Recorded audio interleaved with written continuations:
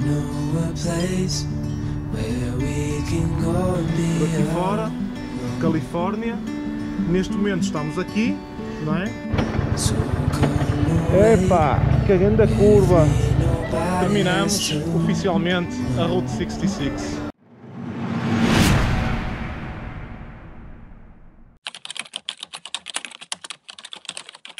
Bom dia pessoal, dando rider para mais um vídeo. Hoje é o último dia da nossa viagem da Route 66. Estamos aqui em Barstow e vamos arrancar. Faltam 230 km para o Pier de Santa Mónica, para o fim da Route 66. E hoje a viagem vai ser a última tirada até chegarmos ao final da Route 66.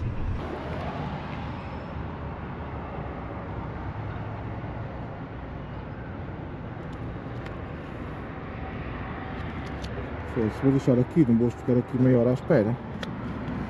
Vou tirar isto aqui para o chão.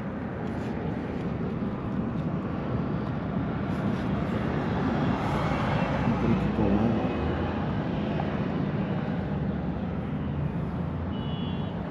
Que é para a pessoa ver.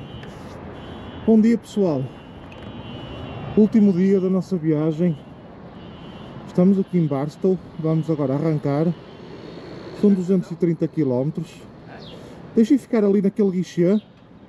Diz que volta em 20 minutos. Não vamos ficar aqui 20 minutos à espera, pá.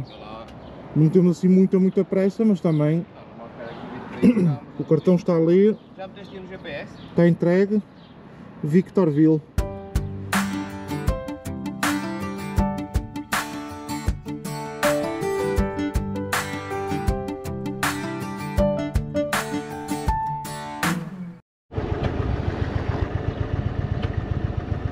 Passar aqui o caminhão à vontade. E aqui o Bottle Tree Ranch das garrafas, muito conhecido também aqui da Route 66. Calma.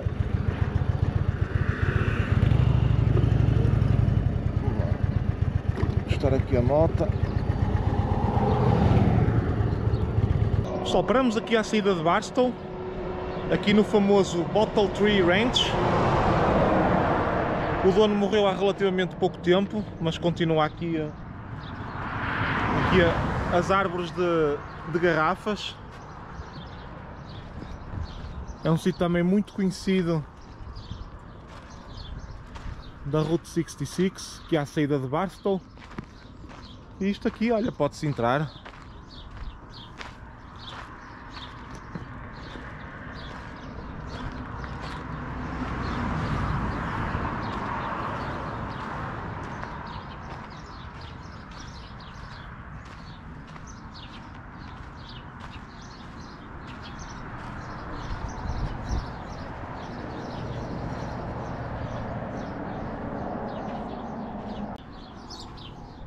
Não conheço muito bem a história disto, sinceramente, mas só que dar aqui uma voltinha.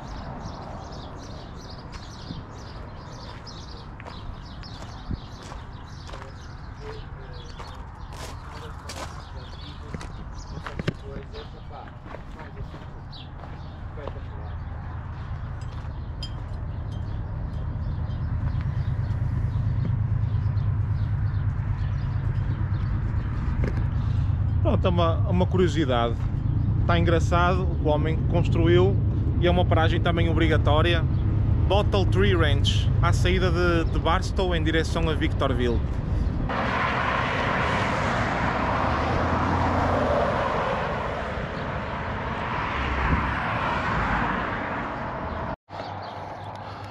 Deixamos ali os nossos autocolantes, eu e o Pedro.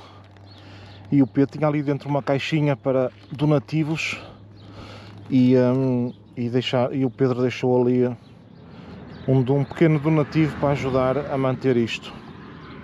Realmente é um dos marcos também aqui da Route 66. Entretanto, enquanto eu esperava pelo Pedro, eu sentei-me ali na Pursuit e até estava-lhe a dizer que a Pursuit é uma condução com os braços muito mais esticados do que esta. Não é desconfortável, mas eu até lhe estava a dizer, este é um modelo mais clássico, eu até lhe estava a dizer que preferia a condução desta, que é muito mais chegado aqui a este visor, aqui a esta parte, ao conta quilómetros e aqui ao GPS. O guiador dele é muito mais comprido aqui, estas hastes do guiador de um lado e do outro são muito mais compridos, e a distância do conta quilómetros desta parte do cockpit tem o depósito muito maior e vai-se muito mais afastado. É uma sensação bastante diferente. Eu gosto mais desta, não sei se é por estar já habituado a vários dias a andar com esta moto, mas é uma proximidade muito maior, talvez por ser um modelo mais clássico, mas gosto mais da condução desta. Bem, vamos seguir então para Victorville, aqui na Historical Route 66, na mesma. Estamos aqui a chegar a Victorville, é já aqui à frente à esquerda, uma cidade bastante pacata. Hoje é um dia de semana, hoje é quinta-feira, portanto é um dia da semana, são 9h15 da manhã e não se vê assim movimento por aí além.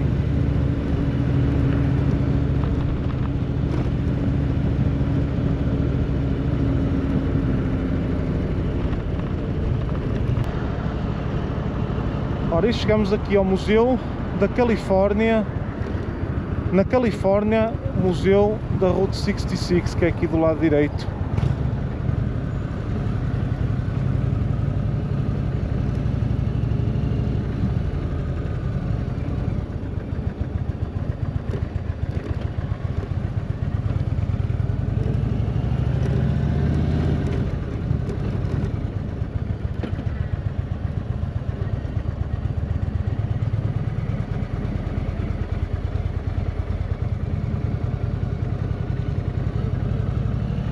Aqui o parque de estacionamento do museu.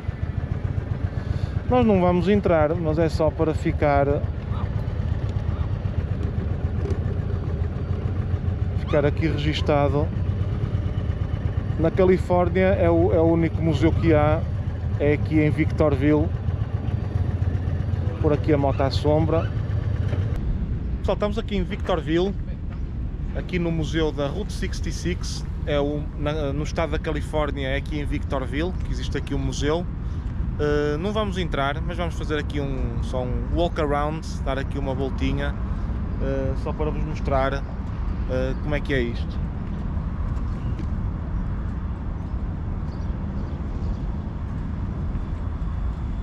Aqui umas pinturas engraçadas.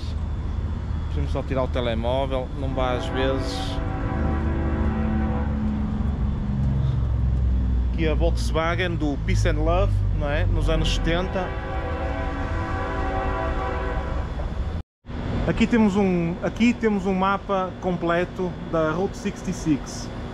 Illinois, Chicago começa, Missouri, Kansas, Oklahoma, Texas, Novo México. Nós começamos aqui a nossa Route 66, porquê? Porque para trás é quase tudo autoestrada, pouca estrada nacional tem.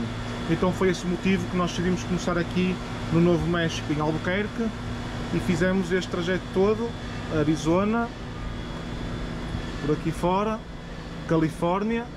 Neste momento estamos aqui, não é? E para chegar ao Los Angeles, ao fim, ao Pier de Santa Mónica, falta-nos aqui San Bernardino, Rancho Cucamonga e Santa Mónica. Está quase, está quase. Já falta pouquinho, mas nós vamos conseguir hoje chegar ao Pier de Santa Mónica, ao fim da Route 66. Agora vamos aqui pela frente, só um bocadinho, ver o que é que tem aqui na parte da frente.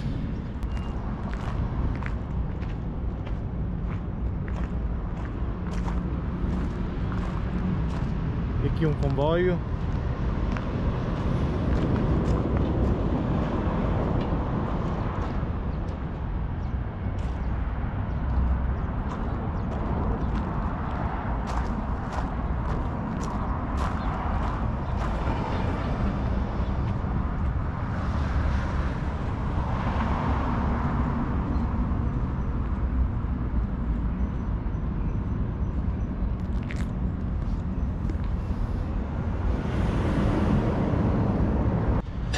Está visto aqui o museu, pessoal. Tem ali o mapa com todos os estados da Route 66 completa.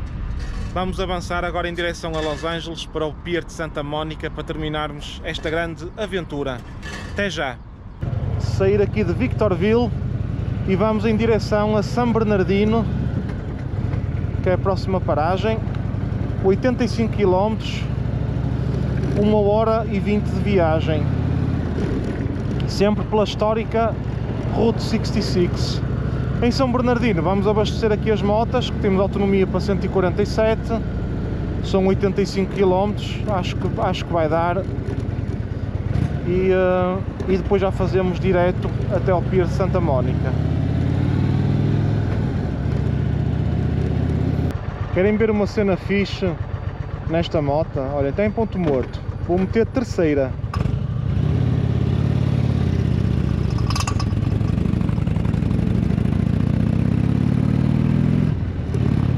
Arranca em terceira na boa. Ela tem muita força em baixas.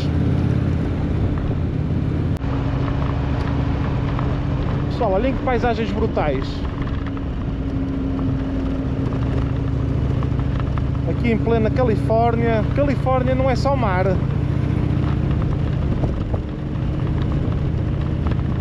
Estas cores vibrantes. Este castanho aqui dos campos, pá, espetacular. Paisagem lindíssima. A estrada, como podem ver, é toda... E que grande descida. Uou.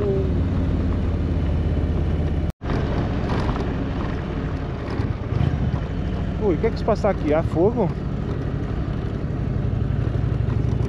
Podem estar de prevenção, não é? Porque aqui a Califórnia e os incêndios.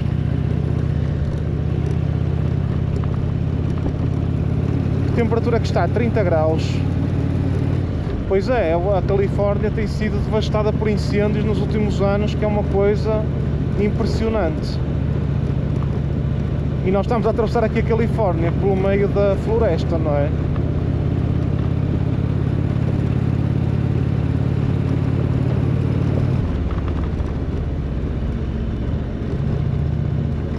Esta parte aqui é um bocado técnica.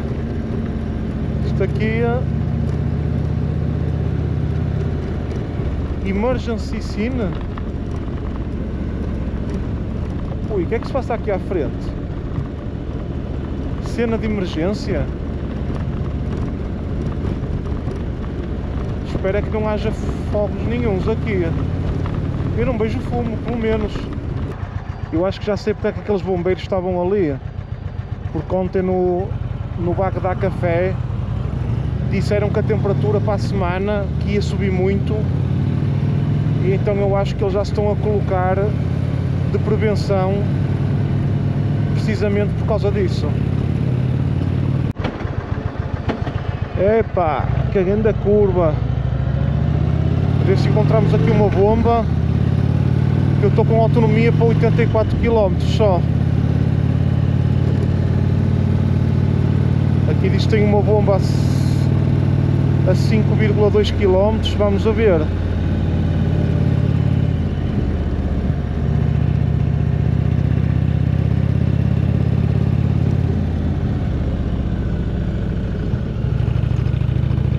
Quem melhor do que eu para fazer uma review a esta moto? Muita autoestrada, muita nacional aberta, muita estrada de montanha, de curva contra curva. Eu vou fazer depois uma review. Estou aqui distraído a ver onde é que é aqui a bomba.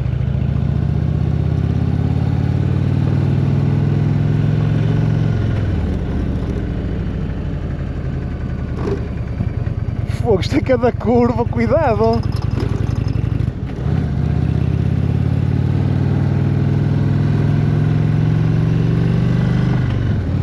Isto é cada curva apertada.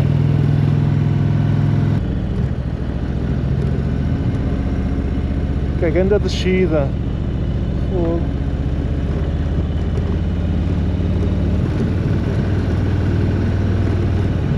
Diz que a bomba é já aqui a 700 metros à frente. Já se começam a ver casas, é possível, é possível.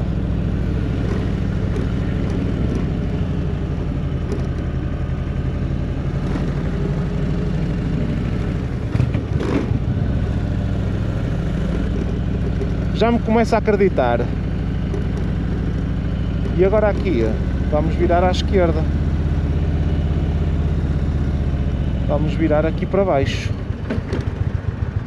Para ir ali à bomba num instante. E vou beber uma bebida energética.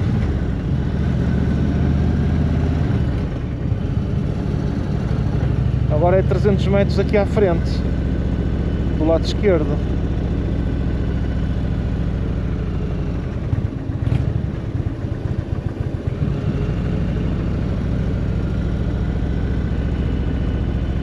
Olha, Shell, certinho. Fogo, ainda bem. Ainda bem.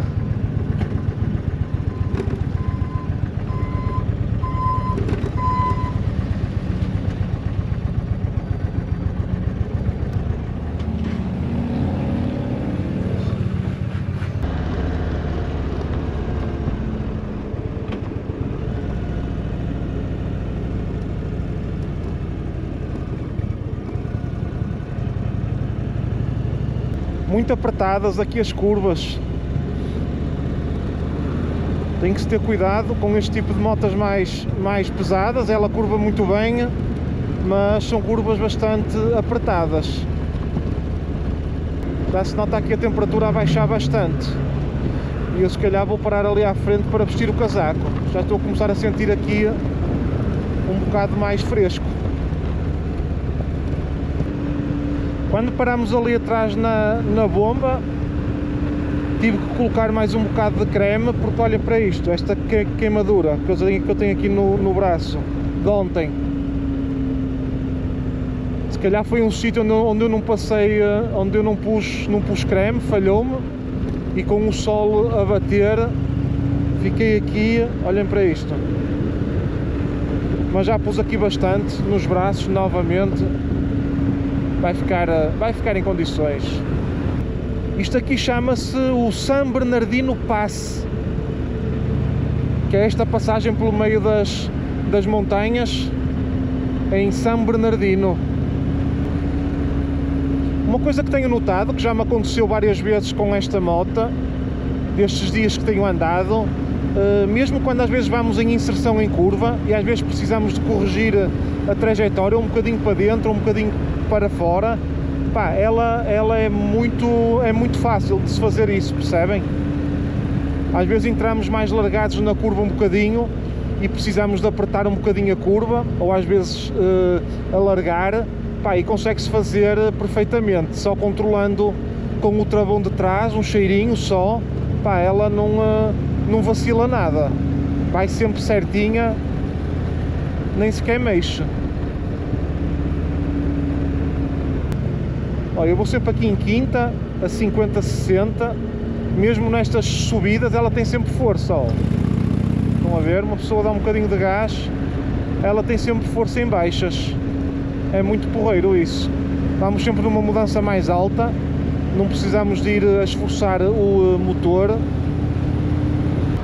Já vemos aqui a placa, pessoal, Santa Mónica. Faltam 30 km. Está bastante trânsito agora. Ver se conseguimos furar aqui um bocado.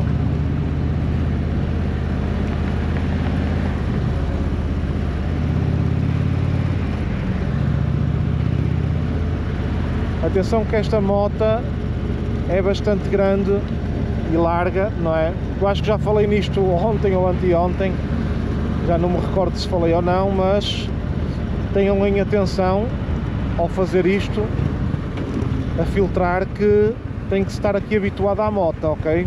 Não é assim com duas tretas de pegar nela e começar a furar trânsitos. Tem que estar aqui habituado a ela e ter uma noção bem clara do espaço que isto ocupa. Caso contrário, pode correr mal.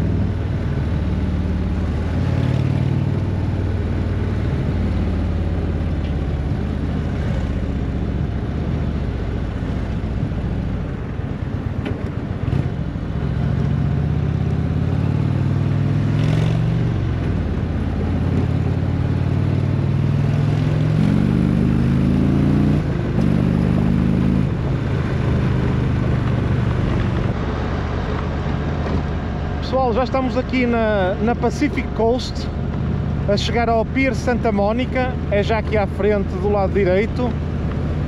Pá, finalmente conseguimos terminar a Route 66.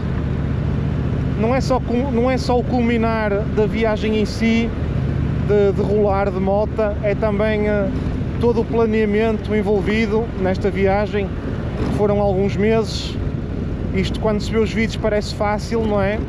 Mas nós inicialmente éramos para ir para Denver, depois mudámos os planos completamente porque as motas era para ir buscar aqui a Costa Mesa. Tivemos que reformular o plano todo novamente. Pá, e então isto é um sonho concretizado completamente. Pá, e sinto-me super feliz por as coisas terem corrido tudo bem, mesmo com o Pedro. Pá, foi aqui um parceiro de aventura fantástico. Pá, entre nós correu tudo bem, temos personalidades muito parecidas em determinadas coisas, o que facilita muito quando vamos fazer este tipo de viagens também. E agora só estou mortinho por estacionar ali em frente à moto e fazer o fecho deste vídeo e desta viagem aqui no Pier Santa Mónica. Sim, porque a viagem não termina aqui, termina a Route 66, mas amanhã começamos uma nova Route 66, que é a Route da Pacific Coast. Pessoal, após 4035 km, chegamos aqui ao Pier de Santa Mónica, onde é oficialmente o fim da Route 66. Estacionamos aqui as motas ali atrás no parque e vamos agora ali ao paredão, ao pier, para marcarmos o fim da nossa viagem da route.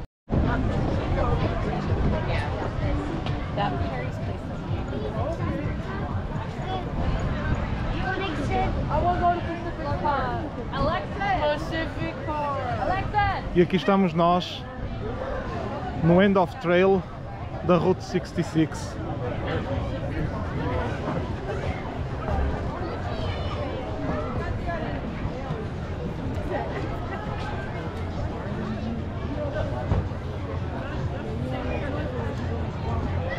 Terminamos oficialmente a Route 66.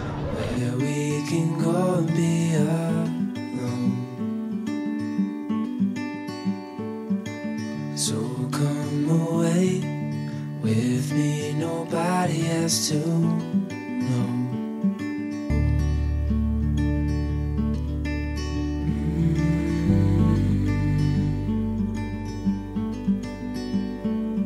I was just calling to see if you're free to run away with me. Estamos aqui em cima, no paredão, a ver aqui a imensidão do Oceano Pacífico.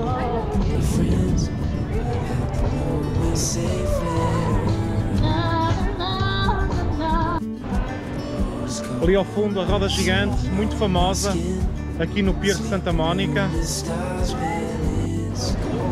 Pessoal, aqui termina a nossa viagem da Route 66, aqui diretamente do Pier de Santa Mónica. Pessoal, uma viagem inesquecível. Um abraço a todos.